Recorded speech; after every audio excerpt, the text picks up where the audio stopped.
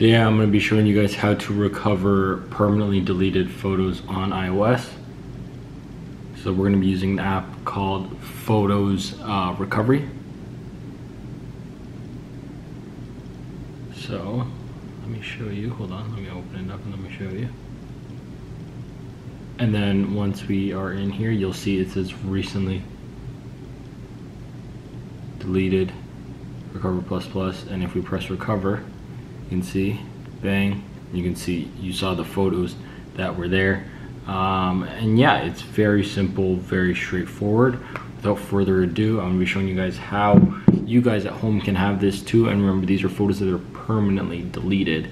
It's not the 30 days one, like it can, if it's deleted from recently deleted, you can still recover these photos. So yeah, I'm gonna be showing you guys how we're gonna do this. You just need to have any device, iOS, Android, doesn't matter, and you also need to have a web browsing app of your choice. Doesn't matter what it is. It could be Safari, could be Google Chrome. It honestly does not really matter as long as you can pick one and you can download things off the internet from there.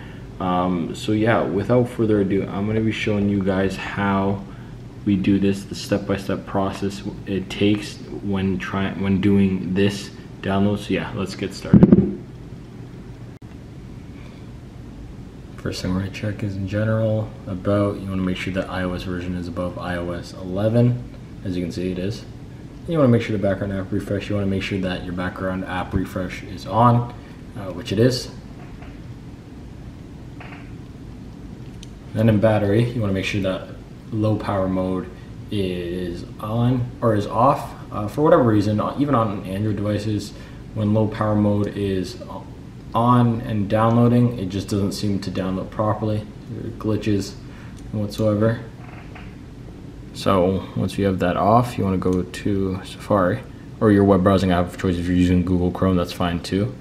You want to go down to advanced and you want to look at JavaScript. You want to make sure JavaScript is turned on, especially when downloading.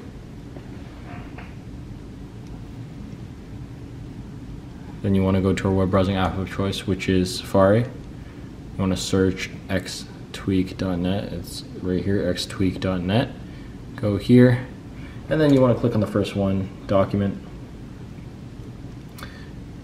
And now you want to go look for our app, which is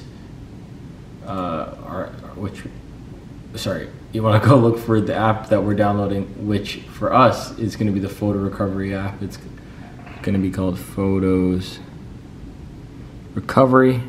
It's right there, and once you click it, there's going to be a set of instructions. All you have to do from there, once you have it, click on it, the instructions will tell you what to do, and you can download it straight from there. So very simple, very straightforward. Without further ado, thank you guys for watching. I'll see you guys soon.